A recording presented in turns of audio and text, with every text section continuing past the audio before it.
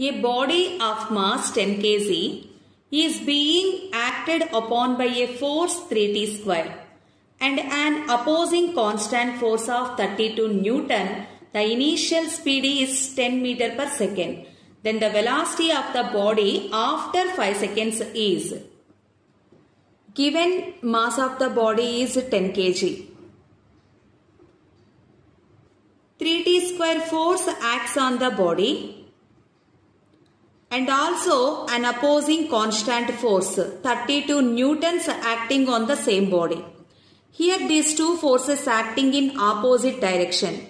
Because of difference of these two forces, this body accelerates in forward direction. Initially this body is moving with velocity 10 meter per second. After 5 seconds, we have to find out the final velocity of the body. From the free body diagram, 3t square minus 32 is equals to resultant force, mass into acceleration.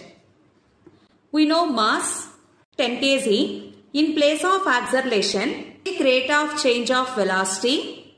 To find out the final velocity, take integration on both sides. 10 into integral dv is equals to integral 3t square minus 32 into dt, and limits from 10 meter per second to final velocity v, and initially time is equals to 0. After 5 seconds we have to find out the velocity. 10 into integral dv is equals to v. 3 is constant. Integral t square is equals to t power 3 by 3 minus 32 constant. Integral dt is equals to t. Ten into final velocity v minus initial velocity 10. Here 3 get cancelled. 5 whole cube is equals to 125 minus 32 into 5 minus 0, 5. 125 minus 160. V minus 10 is equals to 125 minus 160 by 10.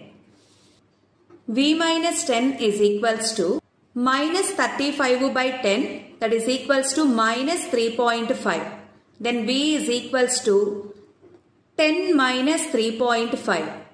Velocity of the body after 5 seconds is 6.5 meter per second. Fourth option is correct.